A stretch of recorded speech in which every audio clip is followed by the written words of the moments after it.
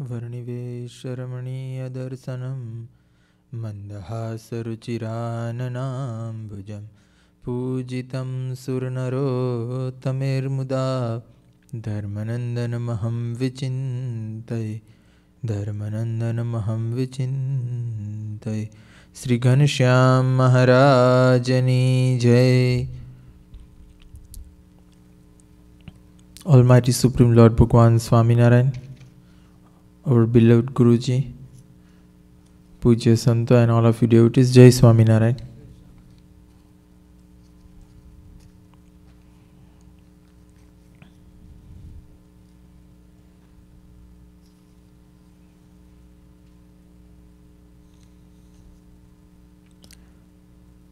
On Thursday, 23rd October, we have celebrated the festival of Diwali, festival of light. In this festival, people lit the lamps outside from houses and also inside, and also eat and distribute sweets to each other. In this way, people celebrate this festival. Kids and children also enjoy by lighting the firecrackers. This is only we know something know about the festival of Diwali. But what is the history behind this festival? How this festival is origin? For this we have to peep out into the history of India. When Lord Sri Ram come back in Ayodhya after conquering the kingdom of Ravan, and when he got victory over the Lanka, then after completing after war rituals and all other things, when Ram came back with Lakshmanji and Sitaji in Ayodhya, at that time the day was dark, means a mass. There is no moon in the sky, and people loved Ram. But on the darkness, how they welcome their Lord. So to welcome the Lord, they have lit the lamps, because there was no electricity at that time in India. So at that time, people lit the oil lamps both sides of the roads and in the streets for lighting and for welcoming the Lord and his victorious army. The people fire the firecrackers and enjoy this day as a glory of the victory and welcoming their Lord. Now some scientific reason also behind this festival, why we should fire the firecrackers on such a day. In India, this season, this particular time, in this time in India there is no crops in the fields. Fields are empty, and that's why the insects, small insects and some birds, some poisonous insects,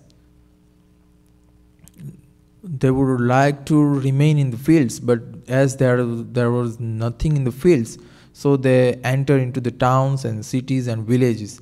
So to prevent such poisonous insects come into the houses and villages, the villagers of the people of the villages and towns, they fire the firecrackers on the outskirts of the village, so that the poisonous insects cannot enter into the village, because there is bad smells and some smoke while they lit the firecrackers, and due to the effect of this bad smell and smoke, the insects cannot enter into the village. This is their way to prevent poisonous animals and insects enter into their homes and villages. Now for us, as we are a spiritual aspirant, we always seek to attain God realization and attain the inner peace, eternal happiness. So now for us, this festival inspire us, just as we laid the oil lamp. If in the dark room, if there is no electricity, there is no any way to enter any kind of light into the room. If we lit the oil lamp in the room automatically, the darkness of the room remove and we can see whatever in the room. In the same way, darkness is like ignorance or illusion which always remain in our heart. If we lit the lamp in the form of the divine knowledge, eternal knowledge of Bhagwan's divine form and the glory of his devotees, then with the help of the light of this knowledge, we can remove illusion and ignorance from our heart. This is what the inspiration from this festival for religious people. There are many kinds of ignorance remain in our heart. Such kind of impurities just as the lust, anger, arise, infatuation, the many kinds, greed and many other kinds of impurities which always remain in our heart. And that's why we have to remove such impurities or ignorance from our heart, and to remove these impurities and ignorance and illusion from our heart, we have to light a lamp in the form of Bhagwan's knowledge as well as the knowledge of the glory of his saints and devotees. This is the only way. So now from this festival we should learn to how to lead this lamp in the form of divine knowledge of Bhagwan and his devotees' glory and greatness. We have only two means. One is to read the scriptures, and other thing is to have a company of true and good saints, so that if we have a company of an ekantic saint, we can easily understand the glory of Bhagwan as well as his devotees. So that if we understand this glory, or ignorance from our heart can be removed. Now the other thing is that in India, this is the last day of the year. Just as here in US and European country, we celebrated 31st December as the last day and 1st January as the first day of the year. Same thing in the Hindu calendar. There is Deepavali or Diwali is the last day of the year, and the next day was the next day is celebrated as the New Year and first day of the New Year. And also people wish each other as a Happy New Year, and either a Happy New Year or Saal Mubarak, and in our sect say Jai Swaminarayan. In this way, in India people used to celebrate this festival, but we should consider this inspirational festival in our religious life. Just as a businessman, a wise businessman always observe and study his accounts. At the end of the year, he always study his accounts, whether he had loss or profit from the year. Now this is the last day for us, the day of Diwali. We should also tally our balance sheet, whether we have got profit or loss. If we have loss, we have to do something. We have to do some calculation, and we should also study in which way or in which department or in which faculty from our heart, in our religion, I have got losses. And if we have profit, then wise and wealthy businessmen always think for more profit and more betterment, more development in his business. If we have got profit, still we have to study our accounts, and we have to plan for a new year, so that we can do more development in our religious life, as well as we can get more profit at the end of the next year. Our losses is what, and our profit is what? Our profit is Rajipo of the saints and his devotees. If we can please the saints and devotees from the year, that is our profit. If we cannot please the saints and devotees, that is not our loss. But if we can, by any way or even by mistake, have committed such any work or any activity, by such activity, if the saints or devotees become displeased upon us, then that is our loss. This is our very heavy loss. So if we want to we want to remove these faults or whatever we say from our life, we have to be cautious from our next year, and from this very day we have to do firm determination, so that we cannot make the same mistake from next year. This is what the history, glory and scientific reason all about this festival of Diwali and New Year.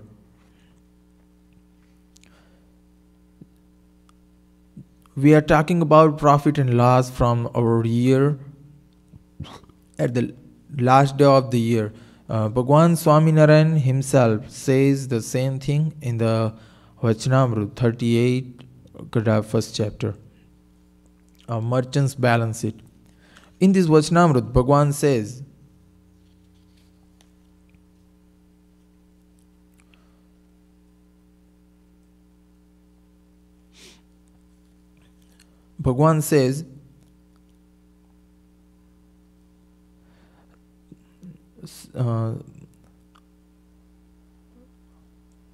from the time a satsangi enters the satsang fellowship, he should examine his mind by thinking, in the first year my mind was like this, then it was like this. Previously I had this much desire for God and this much desire for the world. In this manner he should repeatedly reflect on this yearly total of desires, and always strive to gradually yet constantly eradicate all worldly desires that remain in his mind. If, however, he does not introspect in this manner and allows those desires to accumulate, and then they will never be overcome. Consider, for example, the analogy of opening an account with a merchant. This is what Bhagwan says in the Vachanamrita. We should consider and we should observe our own self, our own life. We should observe and study our own life and find out what was the fault of this year. If we can succeed to find our faults from the year, then we can try to remove the faults. So first thing is to find out our faults. If we cannot understand anything, how to find out our faults, we should observe or we should compare our own life, our own behavior with the other devotees who are greater than us. If we consider and if we calculate our life as our life with the greater devotee, then we can easily find out our bad behavior and our mistakes and our mistakes from the year. So in this way we can find out our faults. If we find out our faults, there are many faults or many mistakes we have committed throughout the year. Now, don't be discouraged. No doubt we have committed mistakes, but now we have find out our mistakes. We have realized that I have committed such kind of misbehavior with others. such mistakes. And now from the next year, whole of the next year, we have to do we have to become very cautious about our committed mistakes, and we have try in such a way that we cannot perform the same mistake again. This is what our observance on our own life, and if we observe these things in our own life, we can get more benefit from next year. We cannot easily committed the same mistake in the next year if we fixed such things in our mind. And if we have not committed any mistakes, but a wise businessman always, by studying his balance sheet, his accounts, he always think for more development, more profit, and more prosperous his business. In this way, in our life, in our spiritual life, we should also think for prosperous year, prosperous religious life, and how I can more engage in the form of Bhagwan, how I can more remember the divine form of Bhagwan. Just as a businessman plan for the make a plan for a year, in this particular month I sell my products in this much quantity, and I also start new branch in this city. In this way, we should also plan for our next year. In first 2 years, I remember Bhagwan's divine form in this way. I remember and keep the Bhagwan's divine form in my mind even while doing this activity. In this way, gradually, if we improve to keeping our mind focused only on the form of God, then at the last day of the year, next year, we can get more profit, more benefit, more inner peace, and more knowledge about the Bhagwan's form. In this way, if we increasingly develop the technique to remember the form of God year by year, day by day, and if we practice constantly, Bhagwan had used the word constantly.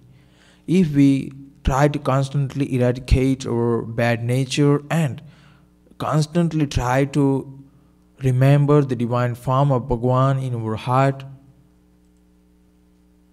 gradually, and I say not the end of the year, but even after the 5 years, we can have a constant remembrance of Bhagwan's divine form. So our goal is to remember Bhagwan's form so that one day Bhagwan himself give us his divine darshan, and Bhagwan himself forever remain with us. This is what our goal, and to fulfill our goal, we should read the Vachanamrut, chapter 38 of Graphus, and we should understand more techniques and more things to remember the Bhagwan by keeping the company of an Ekantik Sant. This is the only activity for our next year. So I wish all of you very, very prosperous New Year, Happy New Year. Jai Swaminarayan.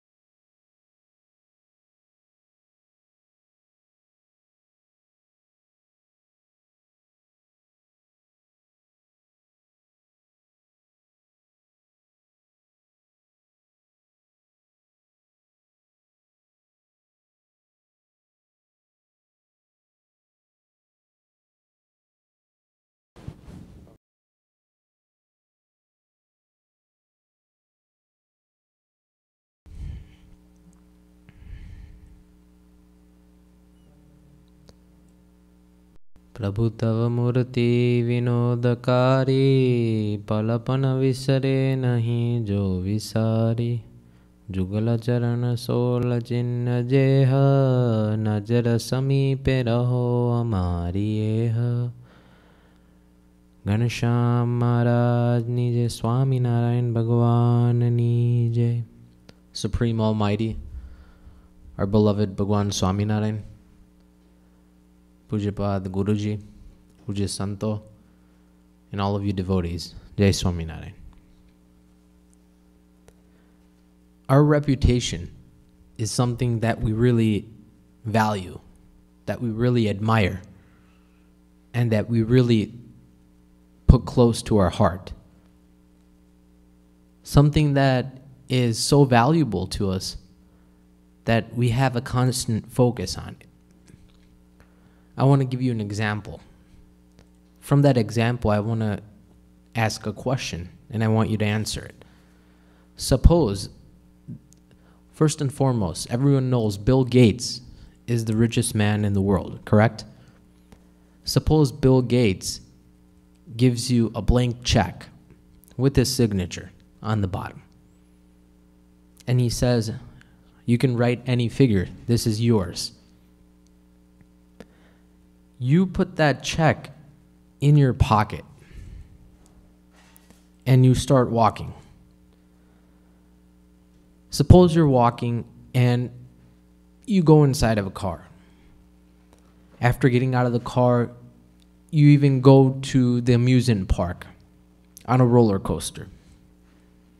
Even while after going to the roller coaster amusement park, you go back to your home and eat, and then go to sleep.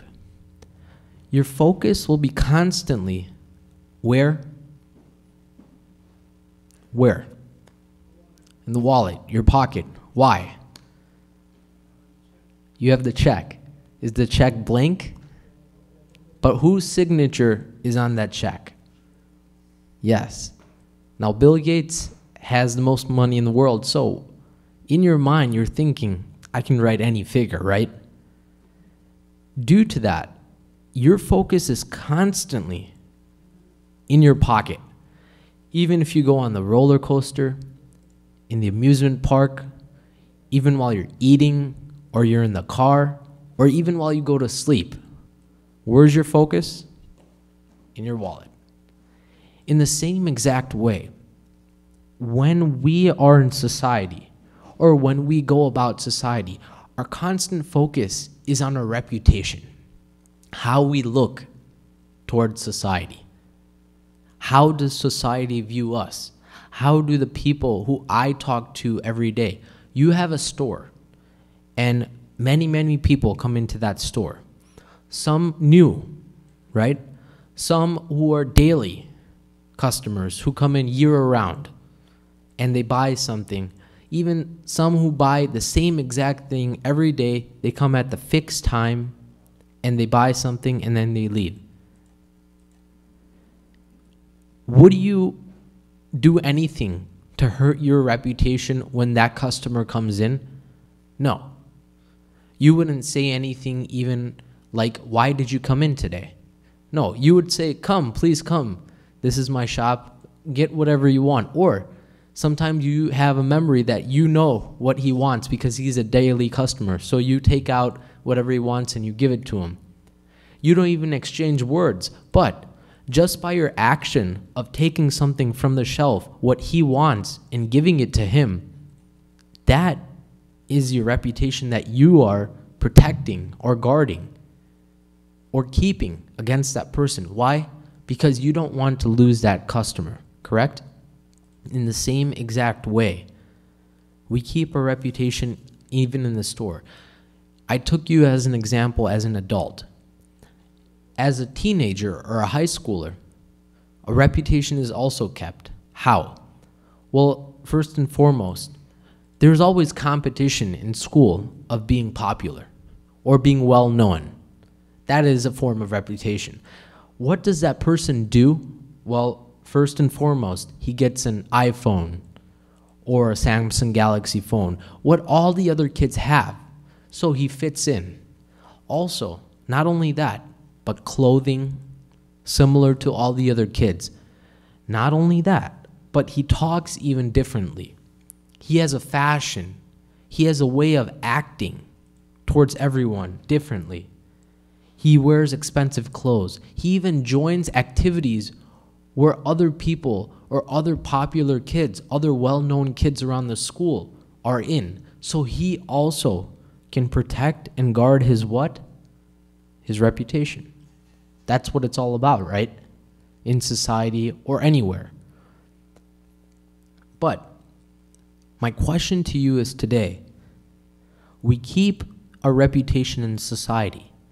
But when it comes to religion, when it comes to following an agna or a command of Bhagwan, we tend to break our reputation in our religious life. For example, you've been going to temple and associating with saints for, let's say, 2 years now. Slowly, you start to follow the niyams or follow the vows of satsang. You start doing tilak chanlo. You also put a kantiyan. You also stop eating onion and garlic. Okay? Now, after some time goes by, in your school, they have a function. You're in an activity, you're in a club, and your club invites you outside to a restaurant to eat food. Now, obviously there, you have to protect your reputation, right? Why? Because you want to stay inside that group. You want to become part of that group. You want to be well known. Due to that, what do? You have the niyam, and you've been following the niyam of not eating onion and garlic. Yet, due to protecting your reputation in the restaurant, in front of your peers, you eat onion and garlic, and you break Bhagwan Swaminarayan's vow, the verse of Shikshapatri, where Bhagwan strictly and clearly says, my followers shall not eat onion or garlic. That's one example. Even moving even a little deeper, not only that, but we even forsake our puja, or we even give up some kind of association with saints because of our reputation is kind of damaged, you can say. This is a big loss in society, and due to that, we don't ever progress in our religious life. Just like how that person kept his reputation, just like how he protected it, just like how he had that focus on that blank check that was signed by Bill Gates and given to you, yet your constant focus was on that check. One cannot keep that same focus where when you enter into public society or you associate with your friends who are not religious, that you have to also abide by the niyams of Bhagwan. The reason why I'm talking to you about reputation is because it's something that is very important, not obviously only in religious life to maintain, but also to take that religious life reputation into society and keep it focused and stable. Regarding this subject, I want to tell you a story about a devotee of Bhagwan Swaminarayan. First and foremost, he wasn't a devotee. His name was Hemraj Shah. He was from the village of Sundaryana. Now, he was a successful businessman, and he was well known, throughout the village. But he had this really great talent. His talent was to identify a person's illness by just taking the pulse of that person. Meaning, you know how when we go to the doctor's office, they use a stethoscope, or even they touch you on the wrist to check your pulse for your heartbeat. This person could tell the person's illness, whoever is ill, whoever's sick, by just checking his pulse. This was his talent, and this is what he did. He did it as a service. This wasn't his job. He was a businessman, but he did it as a service, kind of like helping out the society. So he also had 3 sons, and his sons were also very supportive of this activity that he did. So one day, Gopalan Swami, Bhagwan Swaminarayan's topmost saint, came to this village, but he didn't come on any occasion. He was just traveling by and he was sick. And one of his sons informed him that this Swami is sick, so please check his pulse. You know, there might be something you can help him out. And since you do provide some humane help, it would be good. So Hemraja Shah did not know that this saint was not an ordinary saint. He was very highly spiritualized, and he was the most, you can say, highly profiled and eminent saint of Bhagwan Swaminarayan at that time. He didn't know anything about the religion at all. But he went there. And first he observed Swami's body. Swami was lying on a bed. And there, after looking, he started to check his pulse. What he didn't know was Gopalan Swami was a Yogi Raj, meaning he was a master of yoga. What he can do was he can actually extract his nadis or his veins. He can, there's a lot of things that a yogic master can do, which I don't want to go into because I don't know everything about what that person does. But it has to do with controlling the body, the heartbeat, doing weird things to the body, okay? Let's just put it that way, which no one else can do.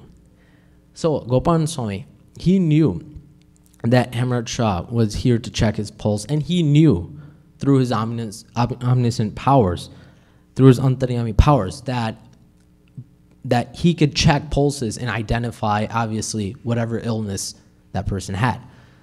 So Gopalan Swami, being smart and all, when Hemraj Shah put his hand on Swami's wrist to check his pulse, he extracted that pulse. So then Hemraj Shah was like, this is the first time that I've never felt a pulse in a wrist. So maybe, maybe it's my fault. So obviously, when you go to a doctor's office, they check your neck too. There's a couple of areas in the body. I'm not a scientist, I'm not a doctor, okay? I'm just telling you a couple things that I know. So the wrist, that's failed. So then he goes to the neck, over here, I think, and no pulse there. So now he's like scratching his head because he's like, Swami, I mean, this is weird, okay? Because he can't find his pulse. So then he goes to a couple other areas, which I don't know of, and then he's just completely baffled. He's like, I've never even seen this before, where Swami's pulse is not even felt, and I've never even met a person like this. So then Gopalan Swami kind of awakens, and he said, what happened, Shah? You can find my pulse? And he's still scratching his head, and so is his sons. Like, there's nothing, they've never seen anything like this. So then Hemraj Shah, he said, if you are like this, if you have such powers like this, then imagine how your guru is, or imagine how, the one above you is. I want to meet him. This is what he thought of. So then Gopalan Swami said he is in Gadara right now, and when you have time, go ahead and meet him. So after Gopalan Swami left, and then Hemraj Shah went to Gadara for the first time to meet Bhagwan Swaminarayan. There, he found out that Bhagwan Swaminarayan was the Supreme Lord himself. And after that, even without seeing any kind of miracles from Bhagwan, just by seeing miracles of Gopalan Swami, he was, completely just surrendered to Bhagwan's feet. So he developed firm faith in Bhagwan and realized that this is the Supreme Lord himself, and there is no one else besides him. So then, before he was of the Vaishnav, you can say, religion, and his whole family was, and relatives, everyone. But after seeing Gopalan Swami, and after developing faith in Bhagwan, he converted his faith, he converted his religion to the Swaminarayan religion. So obviously it's easy because your 3 sons and your wife are with you. So there was no problems because they all believed in Bhagwan. They all went together to meet Bhagwan. But his relatives, they did not at all, except that how did you, first you were a Vaishnava, and how did you now convert to Swaminarayan? There was nothing, you met a Swami and you couldn't check his pulse, so you just converted? How could you do this? This was from our ancestors. Our religion has been going on and on from our ancestors. All the questions were bombarded to Hemraj Shah by his, relatives, you can say. And yet, Hemraj Shah said, I have realized that this is the Supreme Lord, and this is what I want to do, and this is where my family stands. And that's it. So finally, then, his family, or his relatives, gave up a little bit and left. And after a few months, Hemraj Shah became sick. So again, those relatives came and said, look, you worship this God and you became sick. When you were Vaishnav before, you were healthy and you were perfect. So just give this religion up, break your ganti, your tilak chandla, wipe it off, and just become a Vaishnav again. So then everything will go back to normal. Your health will go back to normal. Again, Hemraj Shah said, no, I can't do that. This is the Supreme Lord. This was his faith. So after a couple days, he passed away and went to Akshardham. But his 3 sons, they remained. And his 3 sons were very, very strong. Just like how Hemraj Shah was strong, they were also very strong and firm in the religion.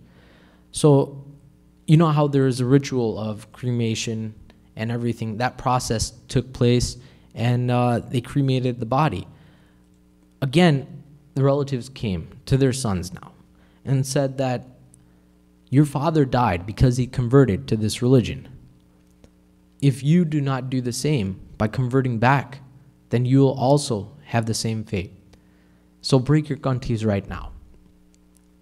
Or the whole town will excommunicate you from the town, the village, and they'll throw you out, and you will have no place to go. Obviously, the sons, they were young. At that time, there wasn't a lot of money, you can say, as well as they did not know how to take care of themselves or maintain themselves at that time because their father had just died. So it's a balance, right? What do? Do you get excommunicated out of the town where your farmland is, where your whole business is, or do you convert back and you stay there and break your reputation in religion? What do? Well, the final outcome was that all 3 of his sons, they had no change. Just like how Hemraj Shah kept firm faith in the same exact way. They kept firm faith, and they did not give up anything, and they got excommunicated. But when Shriji Maharaj found out about what kind of feat they did, he was astonished, and he actually came to the village back, Sundaryana, and he came there, and he actually had a feast there, and no one said anything because of Bhagwan's impression at that time. But the moral of this story is, just like how Hemraj Shah did not give up his reputation, as well as even after going to Akshardham, his 3 sons did not give up reputation in following the firm, you can say, vows of religion, even keeping faith in religion in the same exact way. When we go to school or when we're at our store and we're selling things and the store is going really well, our reputation should not matter if we even get a loss over a profit, or even if in our school our popularity goes down. That doesn't mean that we should stop following the vows of religion or we should give up. But we should go ahead and encourage more and others to follow our faith, to join Mandir, to come here, or to come anywhere in some kind of religious faith and follow Bhagwan, because in the end, that's all matters. Saying this, beware of keeping a reputation in society, in your school, in your social life, and this way Bhagwan Swaminarayan will be pleased. Sing this my humble Jai Swaminarayan. Shri Patim Shri Dharam Sarvadevishwaram Bhakti Dharmatmajam Vasudevam Hare Madhavam Keswavam Gamdam Karanam Swaminarayanam Nilkantham Bhaje Ghanshyam Maharaj Ni Jai.